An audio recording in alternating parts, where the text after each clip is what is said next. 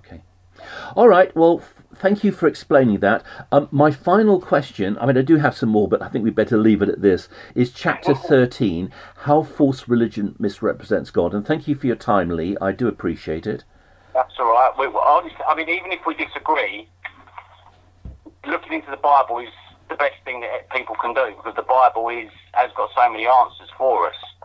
So even if we disagree on things and go separate ways, looking into the Bible is still encouraged, obviously. Right.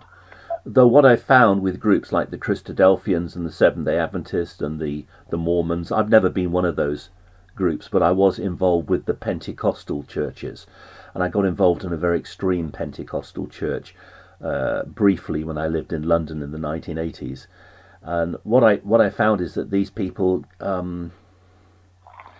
are very controlling, and they tend to say, look, yes, the Bible's the word of God, but the only person who can interpret that Bible is our leader, the guy at the top of the pyramid, who gets all the tithe money. The tithe goes up to the leader, and the orders are barked down from him to the people lower down. And it's very much a hierarchical system. Yeah, you don't have to worry about that. We don't say that. It's completely up to each person what they want to do and how they want to do it, as long as it's in line with God. That's my background. I used to be a oneness Pentecostal, and I tried Baptist groups. I tried a Calvinist group. I tried a few Baptist groups and charismatic groups, and what I tended to find was that everyone says they believe the Bible, but in reality, the only interpretation that's accepted is what the leader says. So you can show them a verse that contradicts their teaching completely, and you're wasting your time because they just don't look at the verse. The only thing they are willing to consider is the leader's interpretation of that verse, which can quite often be completely the polar opposite of what the Bible actually says. Yeah, I mean, for instance, I'll give you one example. You can talk to your blue in the face to the Seventh-day Adventists about the Sabbath, right? Sabbath, Sabbath, Sabbath. They are obsessed with it. Now, Sabbath is rest. It's rest and remembrance. I won't go to the scriptures because we'd be here for some time. Just take it from me. The Sabbath principle in Exodus 20 and Deuteronomy 5 is rest and remembrance. The Sabbath principle has got nothing to do with going to meetings on a Saturday. So the whole basis of Seventh-day Adventism, that you have to go to a meeting on a Saturday and not a Sunday, is contrary to the Sabbath teaching. It's got nothing to do. Seventh-day Adventism has got nothing to do with the Sabbath. I'd actually say it's a Sabbath breaking cult. I went to it wasn't Seventh-day Adventist, but it was a Seventh-day group in Truro once, and I remember a person who was a friend at the time drove me down there, and we went into this hall, and then after the meeting they had lunch, so they started putting the cooker on, and I said, why are you putting the cooker on? If you're Sabbath keepers, you're not supposed to be doing any cooking on the Sabbath day. But they had an explanation for that. And then after the meeting, obviously the kids that were there would make some mess at the table and put some mess on the floor. So out came the brooms, and they were sweeping around the table to clear up all the rubbish and, you know, the mess that the kids had made. And I said, why are you sweeping on the Sabbath? You're not supposed to be sweeping on the Sabbath. The Sabbath is a day of rest. So, you know, we travelled about 20 miles to get to this meeting, first of all. Then they were cooking on the Sabbath. Then they were sweeping up, and they said, well, we have to sweep up because we don't own the hall, we only rent it, and if we don't hand it back in a clean position, we won't be able to have the hall any longer. And I said, but you're breaking the Sabbath. And so that's the way it goes. People really at their heart follow their leaders. It's a form of idolatry. They follow what they can see. They don't see Jesus, they don't see Jehovah. So most of these groups, and my background's in the Pentecostal movement, but not just the extreme Pentecostals, you could also say the Seventh-day Adventists, the Mormons, Scientology, all of these groups. What you have is a form of idolatry. You're following the leader, the man you see, or sometimes the woman you see at the top. And often it turns into a form of abuse, where the person at the top emotionally abuses people, then they financially abuse people, and once they've done that, and they've got all the tides going up to them, and the preacher's got a Bentley, not in every case, but in some other cases, then other types of abuse happens. And we read about these things in the press, don't we? Can we look at chapter 13, How False Religion Misrepresents God? Yep. It's on page 56 and 57. There's a picture of a black preacher holding a Bible in one hand and a machine gun in the other. Yes. There's another preacher, a white preacher, blessing a soldier with his hand on the soldier's head. Yep, I can see that. There's a soldier probably going over the top. He's got a cross around his neck. He's obviously an Allied soldier from the helmet. He's carrying what looks like a Lee Enfield rifle. And I thought that meant the First World War, but apparently Lee Enfield rifles were also used in the Second World War. So he's a soldier from that sort of time period. I'd say probably First World War soldier by looking at the backpack on his back. And then at the top of the page, there's a Crusader knight in armour, Yep. with a lance, a Crusader flag, and he's riding a white horse. It's kind of critical of religion, and your book is really criticising religions for their involvement in warfare. Yes. Okay. Section 5 at the bottom of page 56 is quite brief. It says, false religion does not reflect God's love. Religions have misrepresented God in many ways. One notorious way has been their involvement in war. To see one example, play the video, then discuss the questions that follow. Question 1. What position did many churches take during World War II? Question 2. How do you feel about the position they took?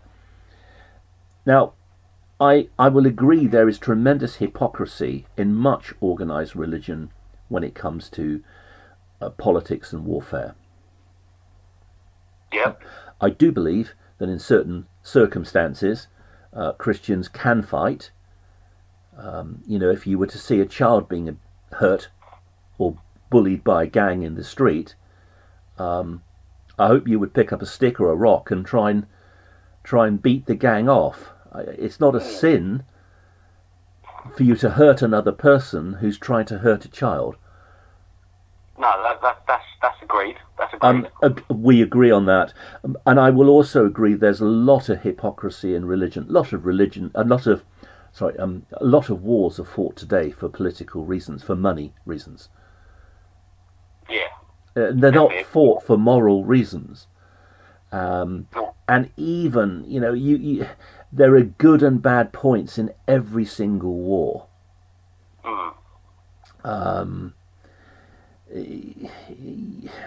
So it's a complicated issue. What I don't like about this is, whilst you criticise the churches, and I think quite rightly so, for their hypocrisy in getting involved in warfare, and I can't deny that you make some good points in this book regarding that.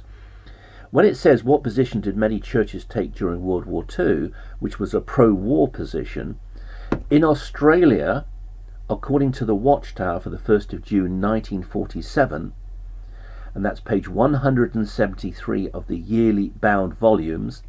I don't have an original Watchtower, but I downloaded in PDF form every Watchtower from 1947. It's quite easy to get all the Watchtowers back to the first ones in PDF form. In that Watchtower article, it talks about the situation in Australia. It talks about errors that were made in Australia by the Bethel headquarters, and how young people who went for Bethel service were sent to work in military canteens on military bases serving the soldiers. So I agree, Jehovah's Witnesses did not pick up arms in Australia in the Second World War, but they did serve soldiers in canteens. And it also says that they were, quote, working in machine shops producing instruments of war. And I found out that although the company's not named, it's the Taylorcraft Aircraft Corporation, which was owned by a wealthy Jehovah's Witness called Mr. Taylor. And during the Second World War, Taylorcraft Aircraft Corporation only produced military aircraft for the Australian Air Force. So, being a Jehovah's Witness, he employed many Jehovah's Witnesses anyway. But the Watchtower article talks about young people going for Bethel service being sent to work in canteens on military bases and working in machine shops producing instruments of war, which I found out is the Taylorcraft Aircraft Corporation making military aircraft. So Jehovah's Witnesses were active with the churches and supporting in Australia. I'm only talking about the situation in Australia, supporting the military in the Second World War. Clearly, you've obviously done your research. Now, that's obviously news to me, because obviously I didn't know that. Yeah. But one thing that we will always say is, especially because our work is banned in numerous places, and especially in places like South Korea, sometimes military service is mandatory. And obviously the young brothers out there will refuse. But they will ask if there is some other way they can serve, not the debt, but rather than do it in the military, is there another way they can do it? Some would feel comfortable doing it in a canteen, perhaps just serving food, because they will say, I'm serving food. Others might feel differently. I'm serving food to soldiers who are going to go out and kill people. That would be, I mean, back then, I can't say what the beliefs and how they what's the expression? The position of Jehovah's Witnesses was generally pacifist during the Second World War. Again, we would not take up arms.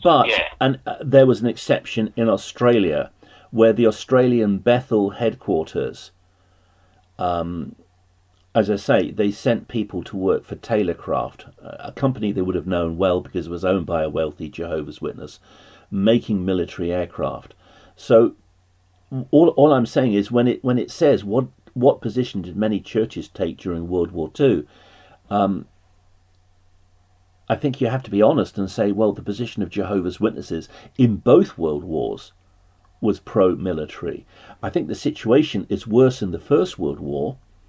That watchtower from 1947 deals with the situation in Australia during the Second World War, which of course finished in 1945, 2 years before that watchtower. But in the First World War, you have a worse situation where in the watchtower of the 15th of May 1918, page 6257 of the reprints, the watchtower article, probably written by Judge Rutherford or under his orders, promotes the purchase of the Liberty Bond or the Liberty Loan, which was a loan, money that you could give the American government to support the military in the First World War. Now, Rutherford published The Finnish Mystery. It had seditious comments against the American government in it. He knew he was going to be arrested, so just before his arrest on the 15th of May 1918, this Watchtower article came out promoting the purchase of the Liberty Bond or the Liberty Loan, and it led to the Standfast movement. The Standfast movement were Bible students who left, who refused to have anything to do with Rutherford because they said, we are pacifist, we must be standfast against the purchase of the Liberty Bond or the Liberty Loan. I'll just read that Watchtower article very briefly. It says, the people of our association are not against the government nor against the Liberty Loan. Our thought is that the Liberty Loan is not a religious question, but purely one pertaining to the affairs of government, and that each person should be left to the free exercise of his individual conscience as to whether he will or will not purchase a Liberty Bond. Our views are very well expressed in a statement given to the public press some weeks ago as follows. The International Bible Student Association is not against the Liberty Loan. Many of its members have bought and hold Liberty Bonds. And on the right-hand side of the page, there's another section that talks about Bethel workers clubbing together to buy a Liberty Bond between them. It says, members of our association who have some personal means have bought Liberty Bonds, including tabernacle workers who are paying 25% of their monthly allowance to purchase a bond. Now, Rutherford did this because he knew he was going to be arrested, and so he wanted to say in court, look, I'm supporting the American military. Okay, it was only America that was selling Liberty Bonds. So Rutherford wrote this article for his American readers, saying it's a conscience matter, okay, whether you buy a bond or not, but obviously strongly encouraging the purchase of bonds, and this led to a split in the movement. On the West Coast, about a third of the Bible students left in disgust because they said we must be standfast against the purchase of the Liberty Bond. Mm. Well, I've got to admit, like I say, these are all different. These are things that I've only heard for the first time. Are you writing them down? Are you writing down the references so you can check it up? Well, what I wanted you to do was actually send them to me, because you've obviously got my number, so if you can send me the references, I'd love to. But obviously, the only thing I would say is, obviously, back then, they could very well have made different decisions than we make now. We have made changes over the years because other things have come to light when we've actually dug a bit deeper into the Bible to try and look into things. But there's no doubt witnesses have done things incorrectly in the past. There's no getting away from that. We're not a perfect organisation by any means. The stance now definitely would be we do not take up arms. We do not in any way put forward any part of the military or any part of encouraging it or doing any way to help it in any way. So they may have had different views back then, perhaps not realising that actually what the Bible says was that we should be against war that is not backed by God. But there is no doubt that as a group and as individuals, we do make mistakes as well, because we're as imperfect as everyone else is. So it is a shame, unfortunately, that there's no doubt some witnesses have made those sort of mistakes in the past. But at the end of the day, we're all going to have to put up with our mistakes to God anyway. God will judge us whether we're righteous or not with our mistakes. Hopefully we can learn from them as well. Yeah, I'm not really interested in individual Jehovah's Witnesses. Is the teaching of the Watchtower Society. I mean, for instance, about 20... If you ask them now, they would say we are obviously against war, and we will do everything we can. Like I say, we've got people right now, this minute, that are meant to be in military service, but they've refused, so they're either in prison. I'm not discussing individual Jehovah's Witnesses. The teaching of the Watchtower corporations, the Watchtower Bible and Tract Society of New York, and the Watchtower Bible and Tract Society of Pennsylvania.